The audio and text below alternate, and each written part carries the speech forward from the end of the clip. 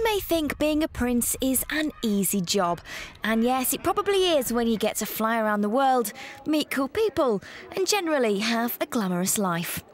But Prince Harry is never one to shy away from a challenge. As well as being an accomplished military man, Harry is no stranger to doing his bit for charity. Over the years, we've seen him dedicating time to countless good causes, from turning up at events to raising awareness about charities close to his heart. But Harry's latest adventure is far more hands-on, or should we say, coats on. He's joining a team of wounded servicemen and women who are embarking on a gruelling trek of the South Pole. And to prepare for the adventure, Prince Harry's been chilling with the Walking with the Wounded team. And when we say chilling, we mean it.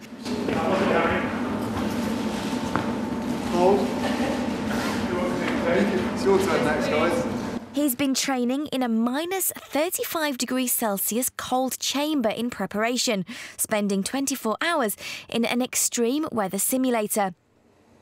Harry joined members of the British team as they practice putting up tents and using cross-trainers inside the specialist chambers in Nuneaton, which will allow Harry and the British soldiers who were injured in the line of duty a chance to get used to the extreme conditions they'll face during the 200-mile trek in November.